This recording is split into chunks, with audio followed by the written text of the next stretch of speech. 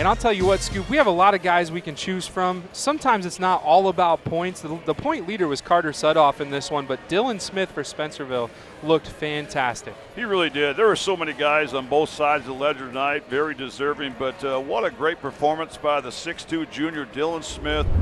Pull-up jumper off the back, no good there. Taken by Nate Lickley, and now the other way go the Bearcats, up and in. Shot no good. Still 7-7 on the Charles River scoreboard. The other way goes Dylan Smith, and he puts in the tough shot.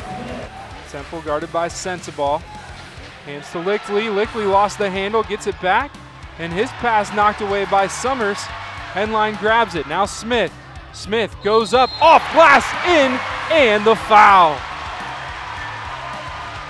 Wow, what a big-time play by Dylan Smith and company. Started with sheer hustle at the defensive end, but look at that strength, athleticism. Spencerville with 36 on the clock. Smith dribbles inside, left-handed layup. My goodness, what a finish. Skilleter and Scoop Miller with you tonight from the walk-in closet in Spencerville as the Bearcats take the lead. Matched up all night, each running into multiple screens every possession. Little backdoor pass there. Smith grabs the rebound, goes up with the right. Smith gets a screen from Sudoff.